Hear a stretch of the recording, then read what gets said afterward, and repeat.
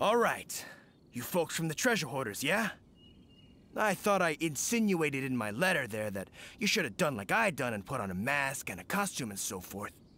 But it seems you didn't all get the memo. It's pretty cool, though.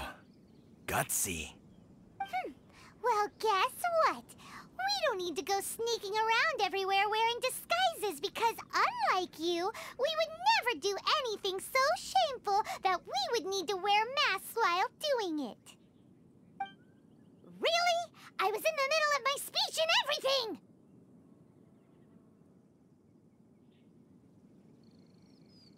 Well, wait a second now.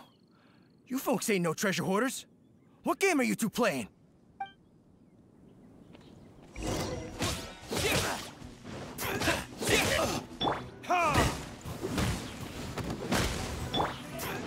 By royal decree.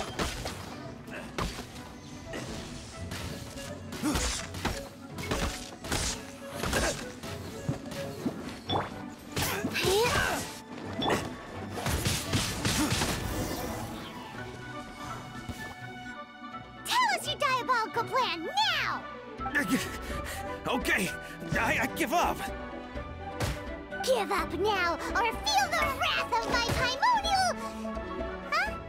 You giving up just like that? I'm just a lowly apprentice thief who really looks up to the treasure hoarders. An apprentice thief? Yeah, for a greenhorn like me, especially working on my own and all, the treasure hoarders? Oh, man, they're my heroes. Wait a second. So, I thought I'd try and set up some sort of lucrative opportunity, then submit my pledge of loyalty. Wait a second. None of this is making any sense. Paimon was expecting a serial arsonist to be someone more sinister, evil-looking. But instead, we get you. Arson? What the heck are you talking about? Don't pretend. Paimon's seen you loitering around piles of highly flammable materials.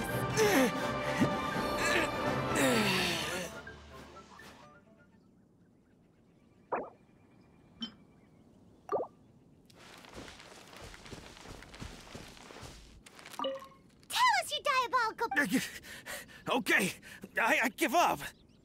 Give up now, or feel... An apprentice thief? Yeah, for a greenhorn like me, especially working on my own and all, the treasure hoarders? Oh, man, they're my heroes. Wait a second. So, I thought I'd try and set up some sort of lucrative opportunity, then submit my pledge of loyalty. Wait a second. None of this is making any sense. Paimon was expecting a serial arsonist to be someone more sinister, evil-looking. Arson? What? Don't pretend. Paimon's seen you loitering around piles of highly flammable materials. Oh, yeah, I know what you're talking about. But I was only checking the place out.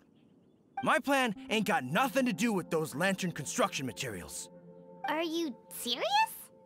Well, I just wanted to nab me the biggest chunk of plaustrite in 20 years is all. I was gonna wait till nightfall, chop off half the tethers, float it out to sea. Oh. Then, all I'd have to do is find some way or another of bringing it down, so I could hide it underwater in the shallows. The perfect crime.